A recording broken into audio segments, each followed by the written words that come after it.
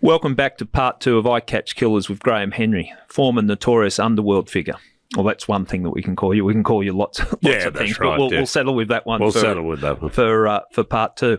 We're going to be talking about some heavy stuff now, and I again, and in the times that I've met you and the conversations we've had, I know that you look back at your life and there's a message that you want to put out, and it's something that's in your book. And I'm just going to read out a quote on that, and then we can talk about that. Yeah.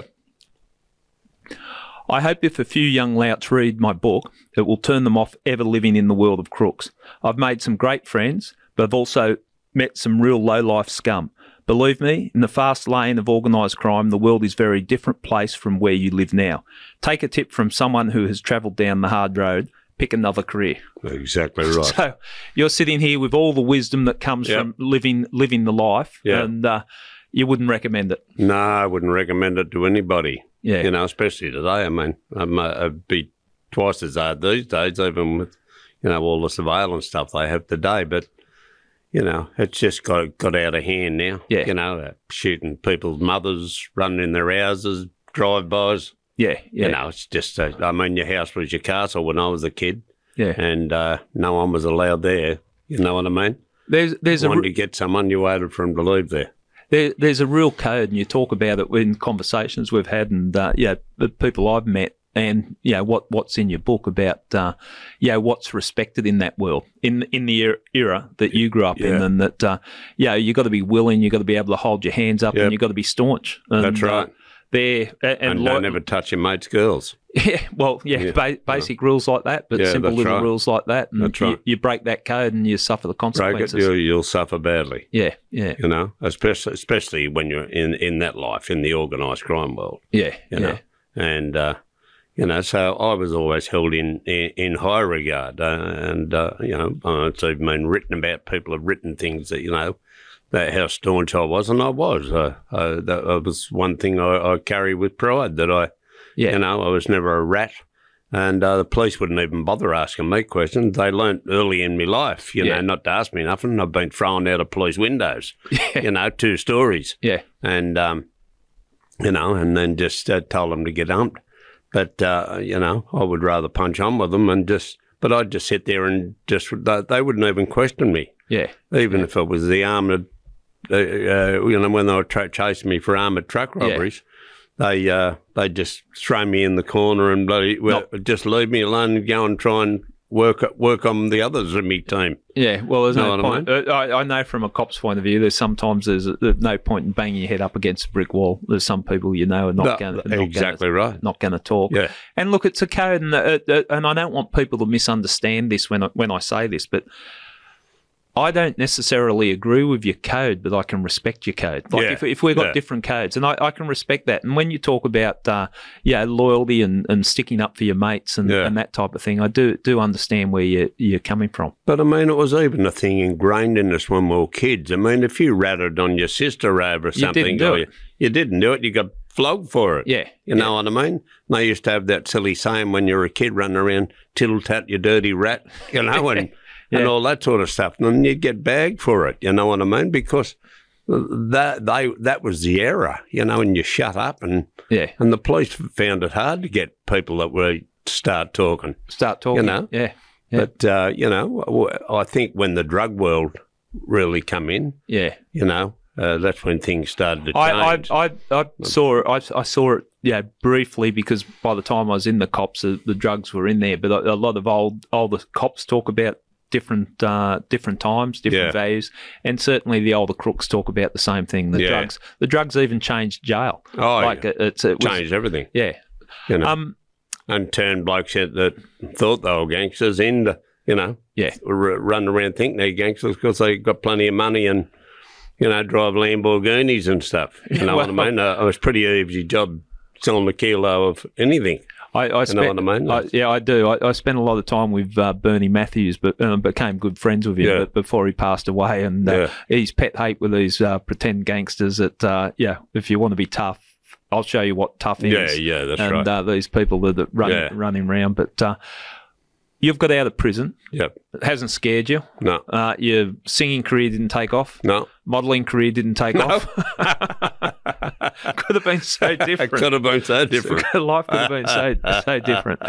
But you've decided, okay, well, the world of crime is where I'm going, and I want to do it right. So talk us through the process there. What were the next steps when you got out? Well, as I said, you meet different guys when you're in there, and then when I got out, I started to knock around with a few of them. They come from around Leichhardt, Marrickville, and I started getting around over there and getting around with them, and I met a lot of older blokes at the time called the Zongalises and that. Well, they used to run all the brothels and all the prostitutes and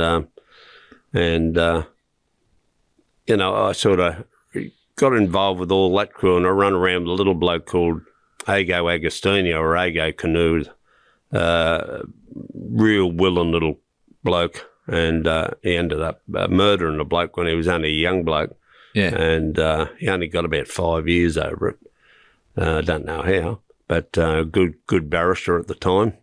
But, he ended up a raging junkie, and I actually wrote about him in the book there. And, it was sad to see. But I ran around with him and I started doing different things. I mean, we do, every sort of little crime going. Like, we'd do standover collections. We'd rob betting agencies. Yeah. All the illegal ones, of course. Yeah. And, that brought a little bit of heat because that involved the gangsters. Yeah. You know what I mean? That's where I'm trying to understand that transition from, okay, you're willing and you got your own little crew, but you're stepping up to the next level. Yeah, that's right. And with the next level is consequences. So if you knock off an illegal booking group, someone's overseeing that. Yeah. And what happens there? How does that resolve? Well, I mean, they never ever caught up with us, thank God. But my first sort of real introduction into everything, into that life, was I was actually working as a bouncer. I got a job as a bouncer when I first got married. And this is 1970. I better get this right. 1973.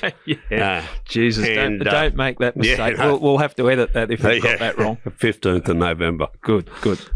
And anyway, I got this job as a bouncer at a place in Redfern. It was called the Rocky Horror Cafe. It was just a nightclub for blokes who tripped and got on the LSD and had all these psychedelic lights everywhere and had old batwing doors. It was right in Redfern, amongst where all the curry pubs were, like the Empress in those days, rough as guts. If you were white and you walked in there, you were coming out in the bag, you know. Then there was a big old nightclub just down the road, and the block was just there, and a pretty wild area. Anyway, the boss didn't ever want them to come in there. Yeah. So I thought, geez, you give me a job here because I know half of them. Yeah. I knew him from the Nick or knew him from boxing. And he said, so he was a little Greek bloke and he was gay as they come. And he said, mate, can you keep all the curries out? I don't want them in it because they come up here pissed and the people in there are a different crowd altogether. So I said, all right. So anyway, every time they'd march up from the Empress, they'd come, there you go, Nabok, and they all knew me, you know. And I'd say, mate, you wouldn't believe it, it's a private turnout here tonight. I said, so you can't come in. I said, it's actually booked out for months. Right. You know what I mean? So I was just covering my arse, for a while. They tried to come in one night, a big crew of them, and I just got I had a big iron bar up behind the thing, and I just pulled it out and just hooked into them and split a few lemons open, and they took off. They didn't come back. But I was there one night, and I used to collect money on the door, and we weren't allowed to. Yeah. But I was collecting money on the door, and the local police knew. So they'd already fronted the boss, and they said, well, we want a drink out of it. Right. The local Redfern police, right? Yeah. So I said, all right. So what we used to do was do a little box up, send up a bottle of whiskey for the desk sergeant, Yep. Put a little packet in it, and, you know, sometimes they'd just pull up out the front and I'd drop it in the window. So I'm sitting there with my feet across the door so no one can get in unless they pay me. And I think it was maybe $20 a head getting in. Anyway, this bloke walked in with this big fat bloke, and he kicked me legs out from underneath me and said, get your legs out of the road, boy. Well, he was probably about, I don't know, 29, 30 or something like that. And anyway, I jumped up, and the big fat bloke said, I don't touch him, mate. That's Johnny Regan. Right. I went, Johnny Regan. Yeah. So I walked straight in the club, and he was standing there talking to me boss and giving him a rev, you know.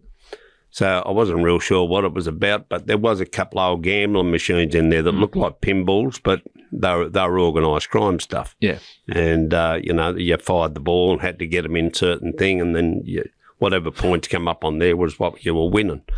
But, you know, most of the people in this place didn't play them because they were different, you know, different crew. So anyway, he's giving him a rouse, so I just touched him on the shoulder.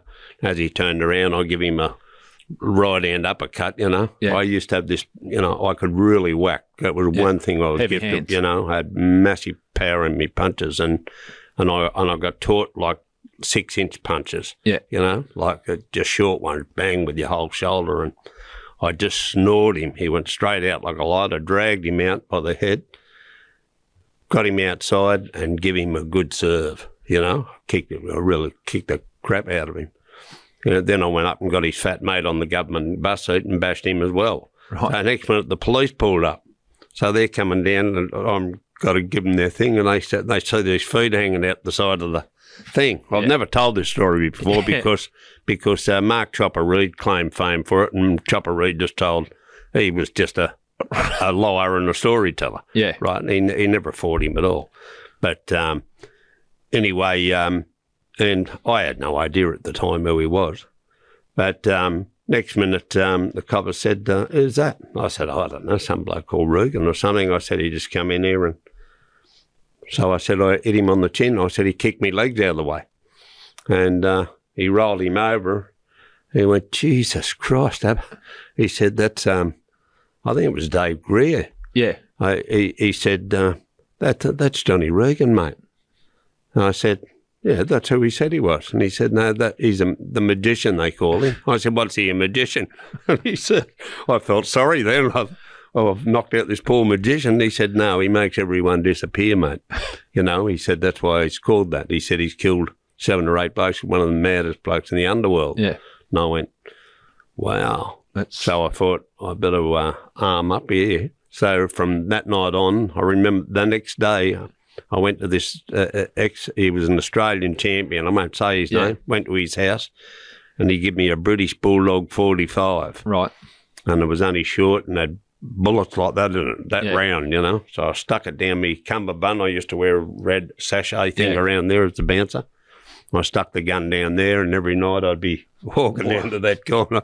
Well, I thought, well, if he comes back, he's going to cop it because I'm not going to cop one off him, you know. So come Christmas, just after Christmas, I was out on bail on assault charge, bashing up 3 Commonwealth police. Right. I bashed 3 of them.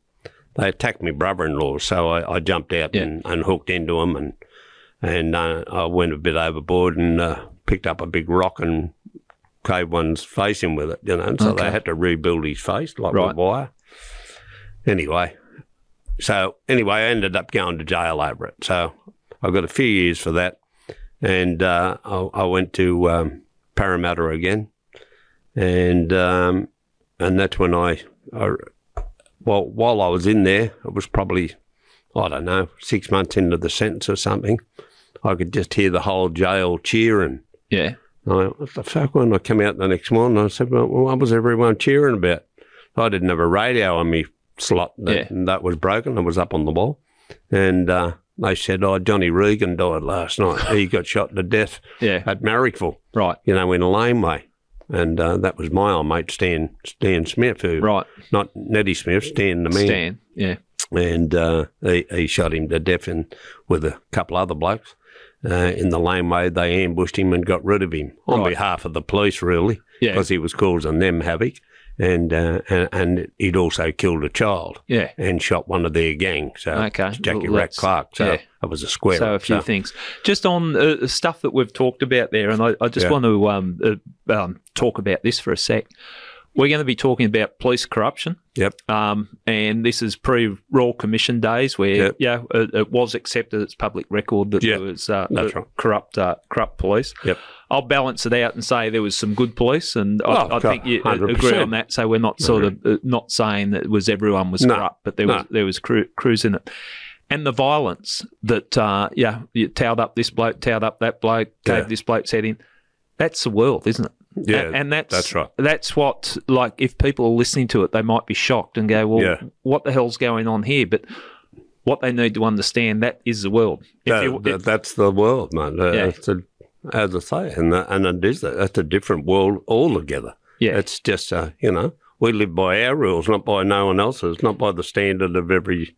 And I think that's a really important point to make, because if people are just sitting back and thinking, this is what we see on the movies, or this is the crime stories that we see on TV. No, this is the real world.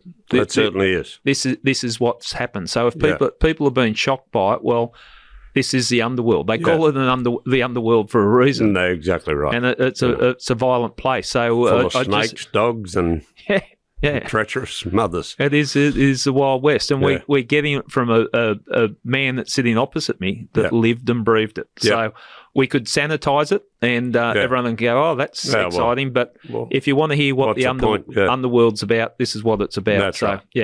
Sorry, continue on.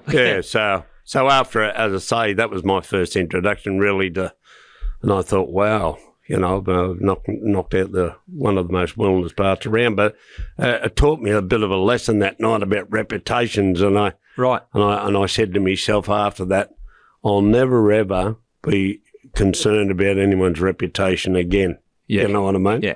Like, here he was, this dangerous mother, but and he's laying on the floor. He could still be poleaxed and thrown in the boot, same as anyone else. You know what I mean? So that was me.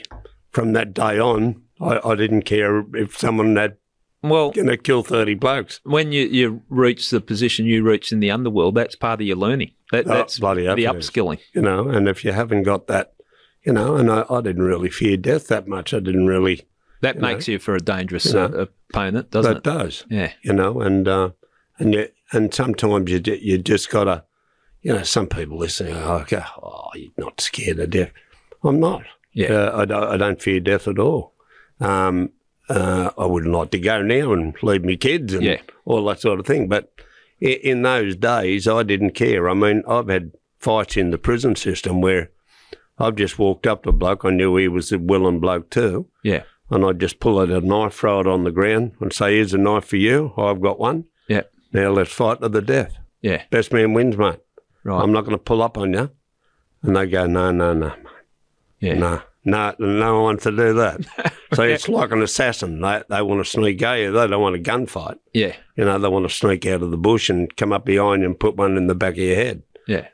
So, I understand what you're saying. I understand that. Hide killers, I think are worth a spit. Yeah. It's not. I don't like hide killers. Yeah, yeah, I understand. They get paid for it. I mean, if that's all you can do in your life, then well, mate, you need some help. Yeah, and it's. I've met them all. I know. Yeah, I don't know. I have. I suspect you have. Yeah. But your relationship with Neddy Smith. Yeah. Well, I first met Ned in 1973, I think, or 73 or 74 in Parramatta Jail. And he was a towering big bloke, had a reputation, he could fight like a thrashing machine, and, he was a good style of a bloke, I've got to give him that, and a monster of a man, big boy. And what are we talking, people that... he would have been, in those days, 17, 18 stone, 6'4.5", 5", big. Big boy, big shoulders. Yeah. Big head, big teeth. That's where he got the nickname, I think, from Neddy. From Neddies were the horses, he used to cart the milk crates around. Yeah. but he had big teeth. But I think they were broken in a car accident or something, and he went overseas and he got these other ones made. Yeah.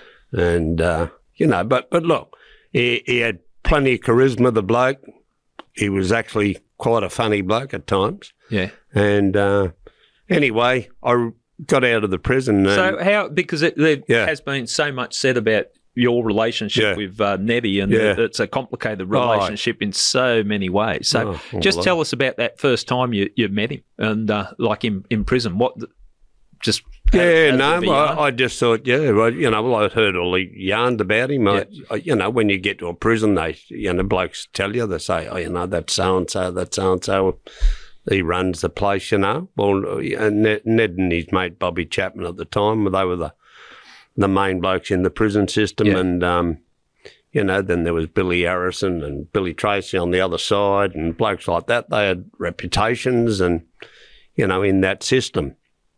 Ned wasn't in organised crime then.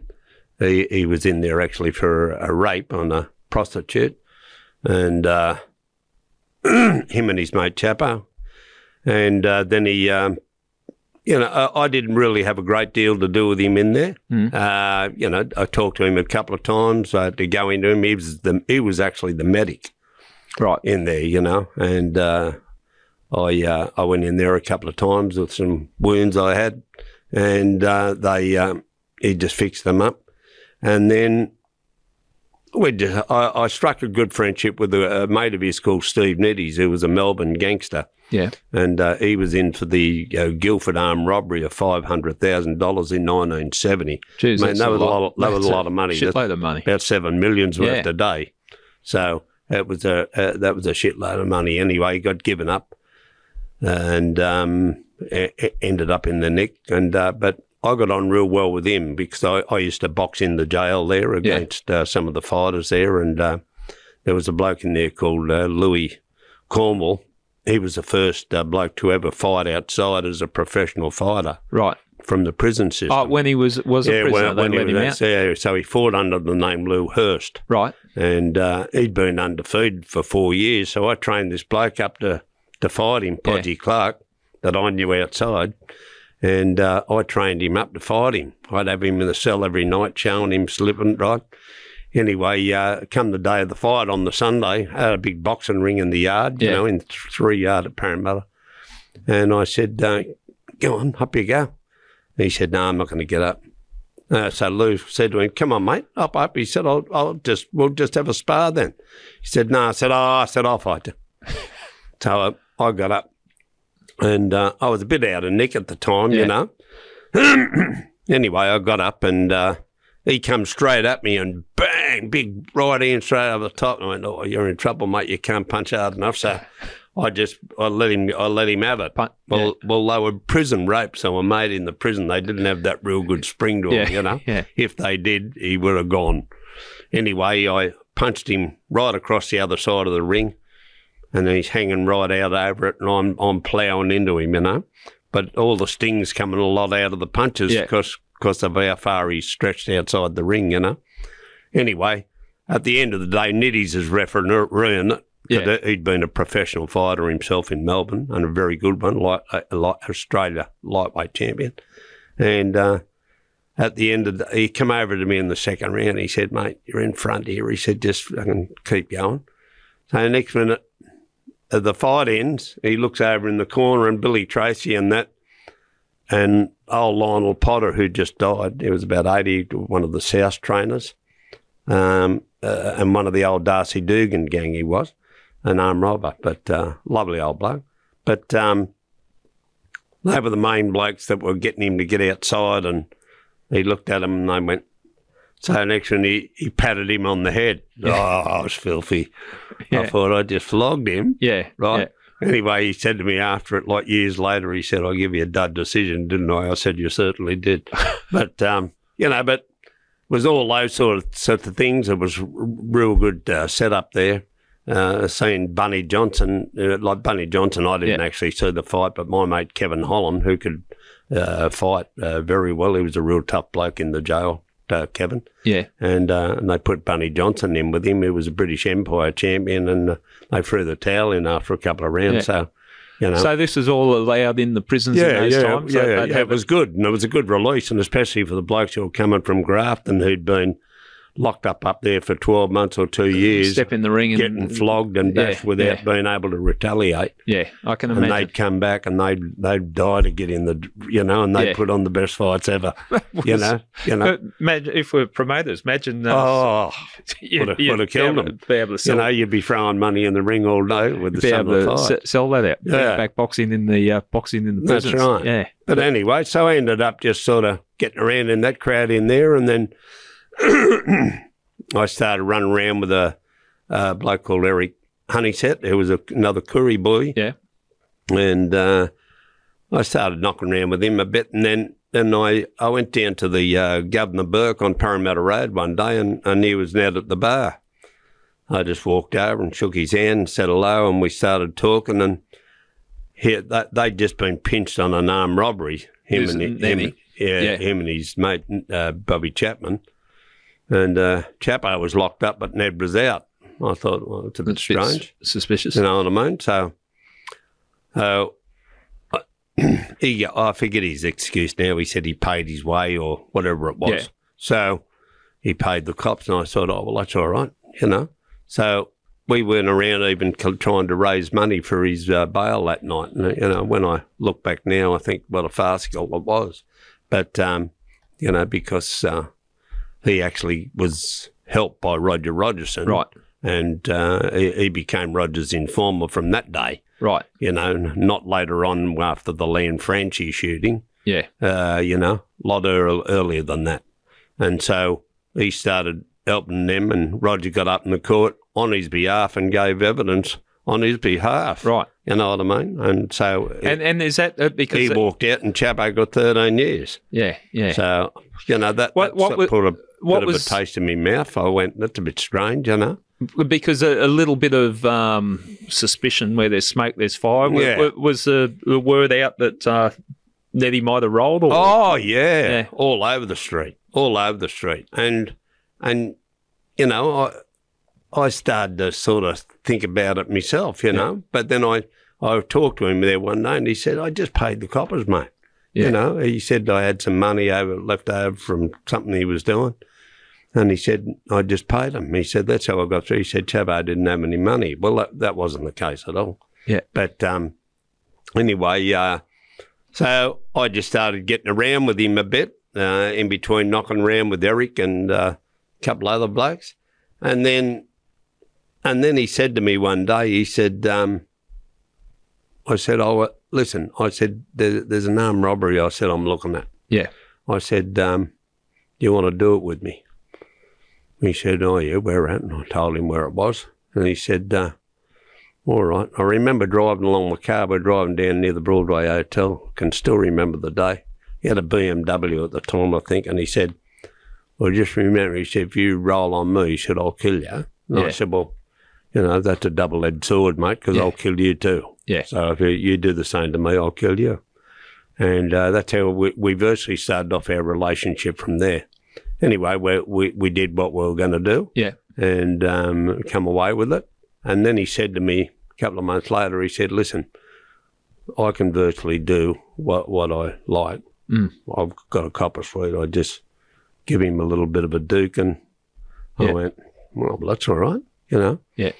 This is when I first started to learn about that. And that sounded believable to you in yeah. time? Well, I knew that, like the McPherson gang before that had this run for years and, been left alone and probably killed 30 people, a lot of them, you know what I mean? The whole gang. And, just other gangsters, not normal humans. But they, and I knew they had, so much help. So I just thought, oh, maybe it's a go, just slinging them and, but naturally I found out later, of course, that, the main bloke, the head bloke always is always giving them something. Yeah. Which you scratch my back and I'll scratch yours. So, Ned was doing it, Lenny was doing it, Mickle was doing it. Right, okay. So, And just to expand on that, so what you're saying for the cops to help Neddy, he's got to throw a little bit their way. Oh, there's always got to be money involved. Yeah, but he also was passing on information. A little bit of information. I suppose for corrupt police, if you're not arresting anyone, well, your career's going to be pretty short. Well, he kept on getting questioned over at Roger anyway with his contacts with him. So he had to prove that what he was doing had to get some some results. And there was many conversations that were taped and heard over the years, But anyway, the thing is, I always just sort of suspected it. Yeah. But because I'd never ever seen him do it, you know what I mean? I backed him up. Yeah. So if anyone said that against him, as Lenny's gang did with Lenny, we'd flog them. Talk to us about the gangs, because I think the public understand bikies because they put the rebels, Comancheros, Hells Angels. Yeah. With your crew, your gang or the gang that you were forming and other gangs, just break the Sydney scene down around that time. Well, the gangs in our days weren't. They didn't consist of big groups. Yeah. And they didn't need big groups because we had what organised crime really is. So we had the power of the police. Yep. We had magistrates on side, judges on side. We could get the politicians. We could, you had to have that network. It was like a giant octopus, with tentacles stretching out into every part of society to, gathering information of someone so you could use against them and so we had so many connections. A lot of my connections come through Paddles Anderson, right? Who was really the Mr. Big of Sydney. And then Lenny sort of took the reins and he stood back. But he did plenty of favours for me over the years with judges and things like that. Got me good sentences, got me out of jail early. Tell us how that works, just a sense of it without going in just in a general sense. Yeah, well, he got me. I had a trial. I was actually shot at on the 12th of June, 1981 by the police. They tried to... we'll talk in detail about that. And anyway, I went to jail over it, and I got a sentence of 7 years with, I forget now, 2.5 years on the bottom or something. And that was because Paddles had got me before, because I had an aborted trial first. Yeah. And then while I was waiting, I was supposed to go up before some other judge, but they swayed me in front of another judge, the right one. And then I got downstairs with him and at Darlinghurst, and he gave me the sentence. And then while I was doing it, I got a visit of a couple of scallywags that I knew. They come to see me and they said, "Listen, we can get you out on a licence, on a special licence." Well, I'd been told that on my parole that they weren't going to give me parole. Yeah. See? So I thought, okay. So anyway, I ended up writing a letter and I said my wife's got endometriosis, which he did have. Yep. And, I was playing up bad and this is happening to her. And it was a proper letter and I put it in, did what I had to do. And then Paddles made sure he fixed it up with Rex Bucket Jackson, who was the Corrective Services Minister. Yeah. And I walked out. And we're not talking out of school here because Rex... it became common knowledge, Became unstuck, didn't he? And they put a big list of the blokes that had been let out. I mean, I'd even gone and got a couple out myself, or blokes. I collected money off these blokes who were running off him. Yeah. Or running off Rex Jackson, collecting the money. They were all chopping that up. Because Rex Jackson was a real bad gambler, and that's how, once they're gamblers, you've got them. Yeah. You know what I mean? He's going to get used up, so he's got a weakness. So they use that. So next minute, so that all happened, and then, that's just how it operates, and you just got to use all those advantages to the best that you can. And, it was the same with the police. We could get pinched for having a real bad fight and someone got hurt really badly. Well, they'd pull us in over it. And it wouldn't pull us in. They'd just say, you want to meet you. They'd meet us at the pub or something. We'd go down the pub. They'd say, well, we got to pay, the boss of Balmain, $5,000, and it's going to cost you another 10 on top of that. Yeah. So we'd just pay them and, give them the money, and we'd walk away with that without any charges. Yeah. So, and that's and that was the green light. Well, and it's like I sit here from a ex-cop's point of view, and it's public record that bad things went on, but the extent of it shocks me. And but that was the world. Yeah, when you're getting politicians and getting magistrates and all sorts coming unstuck because of their corruption. You made an interesting point. We're having a chat the other day, and you said about organised crime, and I think the perception of organised crime could be, let's say, a outlaw motorcycle gang. They got the president, they got the sergeant of arms, and all that. They're organised. There's a structure. Yeah. But your take on organised crime is completely different. If organised crime is, you got the cops on side, you got the courts on side, the politicians on side, and that's But once we'd been got rid of, in the end, by the late 90s, and.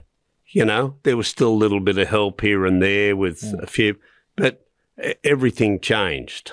Everything changed. And then when the bikies were all getting all the note, well, they had to blame someone else for being the organised crime bloke, so they threw it on the bikies. And that's my thing. I'm not protecting them in any way. I'm just saying it as it is. And, and so they give them that stigma. Of course, there's blokes in there that run around and do things and, knock other blokes and there's always scallywags in gangs, but not all of them are in there for that reason, and I know plenty of bikies that are just bikies and they love the club, but they know how it's changed too, so, they were branded pretty heavily and wiped off the, now they can't ride around with their colours and all that sort of crap. And but, I think the main thing that caused all the trouble was all the drive-by shootings. And, that brought a lot of havoc to people and scared, you're going to start spraying up someone's house and what are you going to start killing the kids and, you know what I mean? And that, from the you're policing, taking it out in the public. From the policing point of view, when your organised crime times, if a bad guy was taken out, sometimes you didn't know they were taken out because they just disappeared. That's right. Which, doesn't attract as much media attention as if you're going to shoot someone in the main street of Sydney. That's right. Or drive-by shootings. That's and right. From a police point of view, and, you know the world as well as I know it, but when you start creating havoc like that, drive-by shootings and there's kids in the house or bullets have just missed innocent bystanders. And shooting their mothers. And there's going to be a reaction. Yeah, there's got to be a reaction. Exactly right. And they started shooting up the police stations.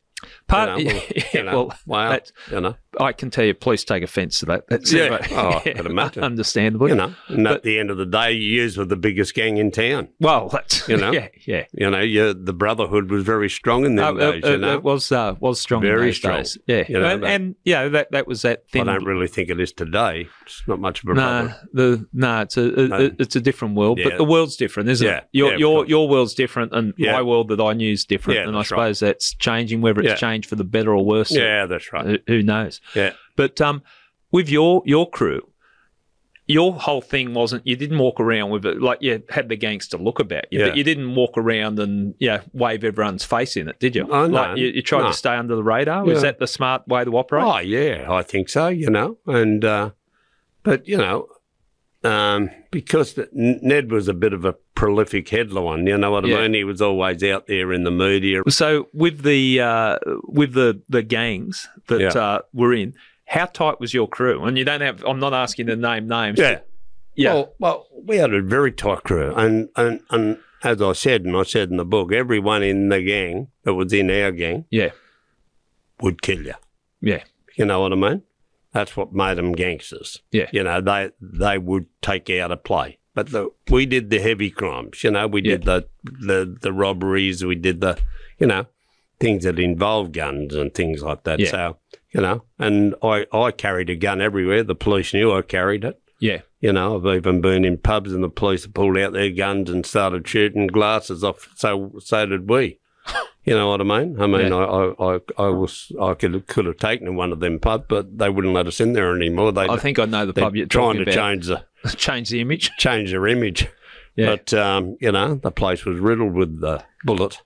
But, and a lot of things happened there. That's where the old toe cutters used to operate from downstairs and chop off people's toes. Tell us about that, because that's something that people mention it. And I mention it to some people and they go, yeah, they know about it. But just talk us through it. What? Well, there was a few blokes. They worked under the protection of Fred Cray, right? Who was one of the most feared detectives in his day. Yep. And he aided Lenny McPherson, so he started his own little crew of this Kevin Gore and then Linus Jimmy Driscoll was in it, who was a pommy bloke who went back to England, probably lucky he did, and and Regan and blokes like that, and they were when that mate of mine, that Steve Neddy's, as I said, robbed the 500,000 in 1970, which was massive money. Yeah, they went out sniffing for him.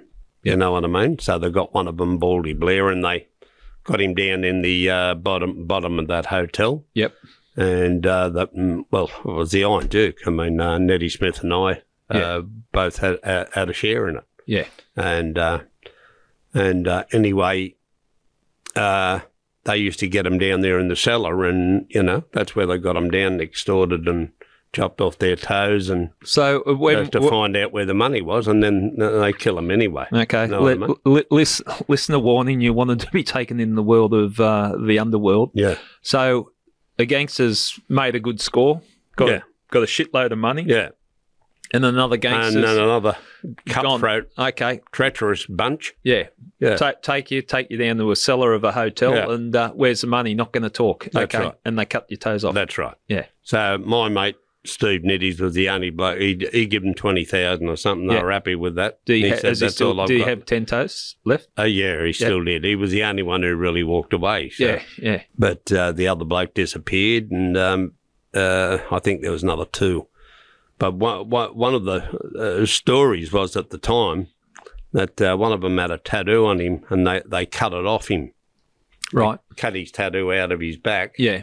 And then put it onto a white cardboard, piece of cardboard, so it'd show it. And they rolled it up. And they went around and knocked on his wife's door. Oh, Jesus. And they said, we want the money out of the thing. We've got your husband. And they went, there's the tattoo. There's his tattoo. And she went, push, everything that was there, and he went. Right. And she never opened her mouth again. Right. You know what I mean? So, they were a shocking crew. Anyway, my mate, again, that's Dan the Man Smith, who I run with from 97 to 2010 until he died, he got rid of him. Right, okay. You know what I mean? Because they were the lowlifes of the crime world.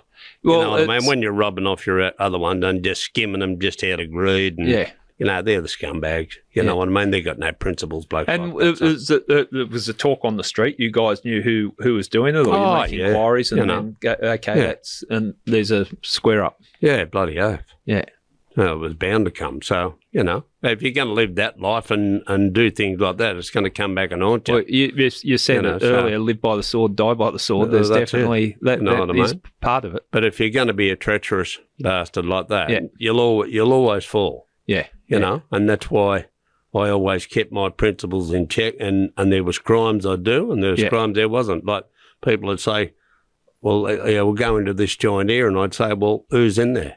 Oh, I don't know, there's a family in there. I said, well, I'm not going in there, there's a family there, mate. Yeah. And kids are there, and you're going to go and scare kids. Jessica said, get him another way. Yeah. We'll get his money another way. You know what I mean? I'm not going to go into his house and terrorise him and do a home invasion. You know what I mean? Or I wouldn't get involved in, like my old partner in crime, Ned. He'd be jealous of blokes if they had extra money. Yeah. You know what I mean? Big lots of cash. He'd want to get rid of them. Yeah. You know what I mean? He was always he used to say to me, he said, when I kill someone, he said, I get lucky. Well, I can tell you this honestly, in all my 10 years I run with him, Ned never killed anybody. Yeah. Except I was away in prison Yeah. And a woman disappeared. Yeah. Right? Now, she was given evidence against the police. Yeah. So he went with someone else. I won't say his name because I don't know if he's dead or not. Yeah. And they took her to the national park, and she was killed there. Right. But Ned never did it. Ned's always the backseat man. So he has this massive reputation that he killed all these people like loot and shoe. Someone else killed him. Yes, he was there. Yeah. Loot and shoe. But he was like behind the goalposts all the time. You know what I mean? Yeah. And then there was one he did, the Playboy one, the Johnson. Yep. And then they started to call Foreshore Drive at Botany the Neddy Smith Drive because, you know, bodies kept on popping up there, and Harvey Jones and, you know, Bruce Andry and, you know, there's probably another 20 out there. But he talked about. Just on squaring up, there was when you were inside, and we're talking about when we're going past the Quarryman's Hotel at Piermont, that there was an attempt on Ned out there. Yeah, there was. You were inside at the time. I was just about out, yeah. Tell us what you can about that one. Yeah, that was, he'd been up to the Barry McCann's hotel. Yeah. And Barry McCann run an illegal gambling operation in Wollongong and in King's Cross. And he paid Lenny McPherson a com to do that. You had to pay Len, otherwise you just didn't get the legal start. So he went there, got in an altercation there, and ended up punching the crap out of his Barry McCann's son. Yeah. And Barry McCann said, I've had enough of this bloke, so might have a crack at him. So him and another bloke called Terry Ball drove down to the Quarryman Hotel and sat off the pub, and as Ned and his mate Jimmy Traynor come out of the pub, they pumped a few shots of the shotgun, and none of them hit Ned. He got away. He galloped away like a... And all the pellets hit the other bloke, hit him in the shoulder and the arm, and they were pretty big shots, you know. They were big. Well, trying to kill him, or yeah, they went there to kill him. Yeah, but you know, anyway, he got through the break, and but anyway, when I got out, I said, "Well, what's going on there, mate?" I said, "Why haven't you backed up on the bloke?" And he said, "Oh, you know, he's friends with McPherson, and well, who gives a flying hump?" Yeah. I said, you know, I'm not going to be walking around with you next one. I'm the next one that gets shot. You know what I mean? Yeah. So you got to deal with it. So, you know, we found the bloke and, you know, went to the place and wherever it was, and I walked up and had a look through the window, and I said, well, he's right there. They're all playing cards, about 5 of them. I said, right, let's go. So as we get up the steps, I look back, he took off on me. Yeah. He ran up the street. I couldn't believe it. Oh, I just walked in and went whack, whack, and hit the bloke and walked back out of the place, and we left. Yeah. And he went straight to the police the next day, and I met him in town at the Foster's Hotel. So when you whack, whack, that was... I shot him. Yeah. And I walked in the hotel and they said, oh, that bloke's still alive, mate. Yeah. And I said, what are you talking about, Ned?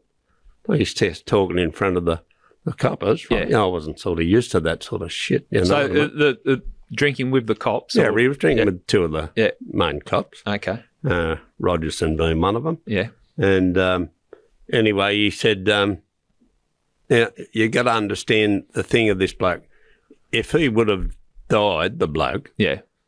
He would not have. He would have told them he did it, and that would have been the story all over the place. Anyway. He would have told them he's done it to get the reputation, not to get the conviction or not to get charged with it. Because everyone hated the bloke. He was a menace. Yeah, you know, and a dangerous little menace.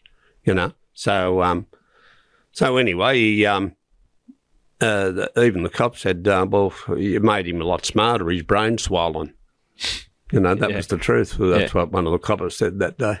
Anyway, he survived, and then there was a retaliation to that, but I really can't sort of go into that because I might be giving something away. Yeah, okay. But well, we did. I said we're not going to take you anywhere. No. And I look, I'm not going to go anywhere silly. No, well, part of the agreement sitting down was you're not giving anyone up. You're telling this is your story from your world. And these are, and Ned's dead. I can't hurt Ned. And Ned gave himself up on all these crimes that he said he did. Yeah. When he didn't do them. I mean, he served a life sentence. He just finished a life sentence before he just passed away. Yeah. And that was for the murder of Harvey Jones, whose body they found along Foreshore Drive in the sand dunes. Yeah. This is when he'd gone to the ICAC and became the star witness there. Yeah. And next minute the police needed to square up. Yeah. And so all of a sudden they just happened to locate and find this body, So I know who did it. I wrote about it in the book. And what transpired with the police, with the crims, and to get themselves lighter sentences for another bloke to get paid $400,000. Yeah. Who I told you his name's Les Motto, used to be a fitness trainer. And he should never have even been privy to that. But he was there and he knows Ned wasn't there. Ned never killed him. Yeah. Ned was back at the Star Hotel. But he was bragging about. Yeah. But he bragged about him. When he came back, he knew what gun it was because he gave the bloke the gun. Yeah. Right, you understand? And then when he come back, the bloke just said, well, I shot him here in the chest, and Ned said the same thing, and that's what sunk him when he bragged to this cellmate. Yeah. And the cellmate was wiring him up on behalf of the police. That sunk him. What was your lifestyle like at this time? And we take, what was it, 82? You got out of prison. You 83. 83. You squared up with the persons that's had a shot at Ned. You got your gang running. Yep. What was tell us what's a 9 to 5 of a gangster? Oh, well, we might have, committed a robbery by 8 o'clock in the morning. Yeah. You know what I mean? So then it was back, count up the bugs, and then go and get changed. And, I actually moved up the coast at that stage, get my kids away from Sydney. And then that way I wasn't on call, 24/7. Yeah. You know what I mean? So I needed a break. So Ned was up there, I was up there, and the rest of the gang were down here. Yep. And when I say the rest of the gang, we didn't have big numbers. As I said, we didn't need them. Kept it tight. You know what I mean? So it was a tight-knit crew. And they do what had to be done while we were away. Yeah. And then we'd come down Wednesday and Thursday and, I might go out and go, righto, well, there's nothing on this week. I'd go out and I might drive out to Lane Cove where the armoured trucks used to leave from. So you're doing your recce? Yeah, so I'm driving around, I'd follow them. Yeah. I'd follow them all day doing my homework. Yeah. And I'd look at the tins. I could nearly tell by the tins the way they carry? What was in them or, I could think, that's about 30 grand, that's 50, probably 100 in there, 200, 500, right? Yeah. So you could tell. So you just tag them on their thing. If they didn't have big ones, you'd follow another truck. You'd know by their numbers. Right. You know what I mean? So you'd just tag them, you know what route they were on.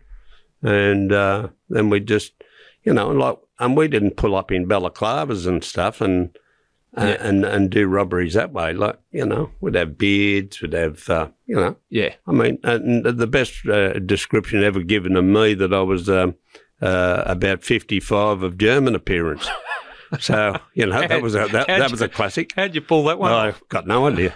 But that come from some Irish bloke who was sitting there and he said, all they seen was a big machine gun. He said, and I turned around, baited up my hook and threw it back and he said, just kept fishing. Right. And that was Cockatoo Island. Right. Tell us that job. No, well, Cockatoo Island, I was just happened to, as I say, sometimes I like to just go and meditate. And I had nothing to do this morning until a bit in the afternoon. So I drove down to Woolwich and I was just sitting on the on a park bench there, just up from where the wharf is. That goes over to Cockatoo and into Sydney, the ferries all pull up there and that. And I was just sitting there and next minute up pulls this van. And out jumped another car pulls up beside him. This bloke jumps out, this massive big gun on strapped to it. Must have been a big 357, strapped to his leg like wide up. And a big fella. He got out, and I'm watching him, and then out come this big tin, and then over came this boat from Cockatoo. Right. They put it on the boat, and they all went over there, and they come back. So you're sitting there meditating. Yeah, I'm sitting there just having a, think to myself about things and a bit of meditation. And next minute that turned up, and wow, that's a nice little good spot. So anyway, I went back there a few times. Never told anyone for a long time, and I just kept watching it. Then I did a bit of homework with a bloke I knew worked there. Yeah. And he said, there's about 780,000 there. So I said, So, because they used to pay naval as well there and as well as the workers, that did all the shipwright stuff. And so I actually went to Ned and I said, listen, you want to do something with me? Just after I'd left his company. Yeah. Right? I left his company in 85 after running with him for 10 years. Yeah. But I actually got there and I took him over there with me. And then he said, yeah, okay, but what about we use this ex-detective, right, who used to be in surveillance all the time. Yeah. And we'll use him. He's pretty willing. And I went, no, I'm not doing one with a cop, mate. Simple as that. So that was the end of that. I said, no, leave it with me. And I said, I'll have a think about it. Anyway, I didn't. By that time, I grabbed this other crew and I started to work with this other crew. And I stayed with them for years. And until I ended up in prison over the wounding a policeman. But what was I going to say? You've taken it to Ned. Yeah. So next minute, I was sitting there one day, and next minute I saw him come down with his new mate he was knocking around with, and I went, he's going to try and get under me guard here. Outsourcing. Yeah, so I went and grabbed the crew, and I said, we're going this week. Right. You know what I mean? No more looking. Because I like to, because sometimes they change, you know, so I like to watch them for a while. Yeah. And make sure nothing did or there was no one on it, you know. And so we just turned up as painters. We all had wigs on and beards and, things like that, and we were painting the wharf. So this is and that's like a scene from a movie you'd see doing a school. This is what happens. To give people an understanding, you're there, okay, this is a job. And I got a utility just parked up, and it was in the bus zone. Yeah. Anyway, the police come down, and they said, who owns the car? I said, I do, mate. Oh, right. So you're not German anymore, you're Italian. I'm Italian. Yeah. I've gone to an Italian. So I've gone, just to move it now, mate, to drop off some paintbrushes. And all right, mate, we'll just move it. The bus comes around. Yeah, good as gold. Yeah. Off they drove around the thing. So I drove out and followed them, make sure they got it, because there was only one road out of Woolwich, which comes out Darners Hill, which is miles long, like you get blocked there in heartbeat. Yeah. So, and it had to be a smarter way out of there. So I found out that there was a flight path in one area of Lane Cove River. Yeah. And so I got a boat and put the boat there, and we found an old boat shed, and that's where the car was going to go.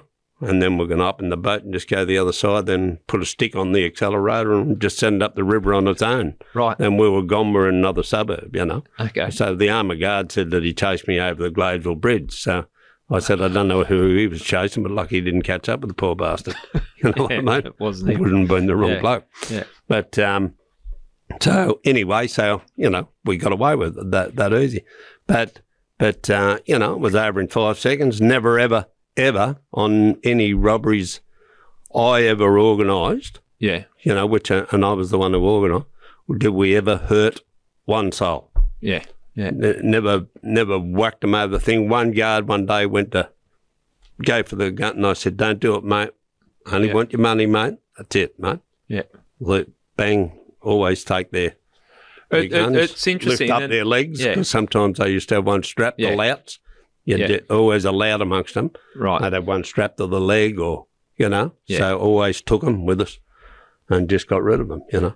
Interesting there that you, and this is that moral code or moral compass that you're doing violent crimes, you've done violent crimes, but your thing was no one gets injured during the robbery. Well, that was also part of the, you know, that green light thing that we had, that help that we had. Like, you know, I paid a copper out of that 10% that I had on side myself. Right. And so he got a sling out of it. Yeah. And he got quizzed, and he never ever broke. You know, he was pretty good. So, but you know, that was just the error. That's the way it was, and that's how it had to work. And if you went out and you started hurting people, like goes on today, you're hurting people in public, where you're going to bring the crabs on you. So the green... And the police that you've got that will help you will start to get snaky on you, because they'll get pressure from higher up to do something about you. So the rules are don't hurt them, don't shoot a cop, don't... Once you do that, they're the conditions. Conditions to the green light. That's right. What was your home life like at this time? When you do it, could you come home and leave your work at work? Yep. I just switch off. Yeah. Just switch off. As soon as I got home, you know, I'd drive up there around the lake, I'd just go, thank Christ I'm here. Yeah. You know what I mean? And, you know, I always spent time with my family. You know, always have. I've been married 48 years, the same woman. And, you know, we've all had ups and downs in our lives, our marriages and stuff. And, you know, we've had some shit time and then we've had some great times, you know. Yeah. But on the whole, I've got a great family, great family life, got a great wife, solid as a rock.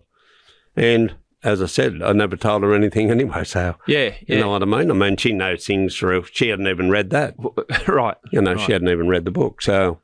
she didn't want to know. And she said I'd be no good anyway. I'd look lousy in bloomers. That's what they used to wear in the prison system. The girls wear big bloomers, right? So I said, well, you won't be getting told nothing. Better off knowing. Yeah.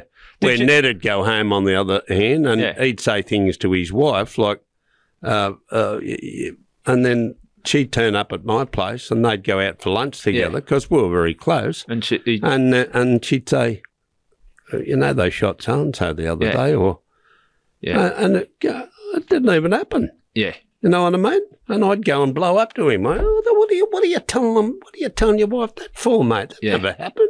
Yeah. You know what I mean? Like, I just say them. He just always talked out of school. That's why, if he wanted to talk about something, he wanted to always go up to his girlfriend's flat. Yeah. This his girlfriend Michelle. So we go up to the flat. Well, I'd just sit there. I'd you know, wouldn't say anything. I wouldn't say anything about crime. Yeah. I'd just sit there and listen, and then I'd just walk out of there. Then I'd talk. What was that? I used to walk and talk. Yeah, that's where I did my talking.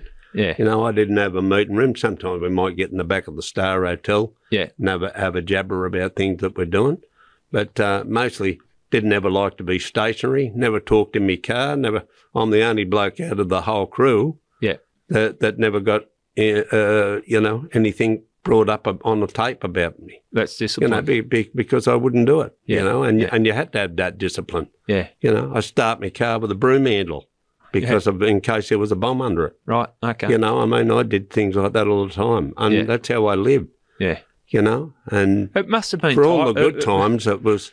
You know, but I think I was just wired for it. You know, I was wired for that life. I was just, and when I give it away, I've spoken. You would have been struggling. Yeah, I was. I struggled. It was like a footballer giving up his career. You know what I mean? Yeah. Like, I can understand, and whether it's crime or whatever, that you're driven by. That sounds strange, but no, if you're driven by adrenaline and you get conditioned to it, and that's your chaos is your norm. Yeah, that's right. That's when you're not there. You're thinking, well, what do I do now? I've rested for an hour. Where's the... Exactly right, you know. Yeah. So I always like to be active. I had to be doing something. Yeah. You know what I mean? And as I say, if there was nothing on, and say money was coming in easy from, say, some drugs or something that week. Yeah. You know what I mean? Because we didn't only did that. We did drugs. We did armed robberies. We, you know, dug tunnels. We, you know, we stole safes. We... you know, did all sorts of tricks. Yeah. You know, but so if I wasn't doing anything, then I'd go and do that homework, you know, that I was talking about before, follow the armoured trucks or the reconnaissance. And I'd have a little code book. I'd keep it in the code, and I'd practice those codes, practice them, and then get rid of it. Okay. Even if I talked to someone, I used to go down to Chinatown and meet the triads. Yeah. And the big boss, right? So I'd go down and meet him, and I used to take, you know, remember the old squiggle boards? Yeah. Like you could write on them, and then you make them disappear. And peel the paper and it I'd just take disappears. it down and just go, and he'd go, "What you do, Graham?" I said, I'd write something on it, and I'd just turn it around. I'd say, "Just write." And he'd go, "Yes." He'd look at me like that, and I'd go, it'd disappear off the page. I'm laughing because I know the squiggle boards. I'd never thought about using it for that. But no, people knew that I did it. Yeah, and then other times I'd just have a pad. Yeah, you know, and I'd always tear off the 2 pages so no one could trace it and do the old pencil trick over the top of it so it'd come up again. So I'd do it, you know, and then I'd just eat it in front of them. Yeah, they'd look at me like I had 10 heads. All them Chinese blokes in that restaurant all got pinched.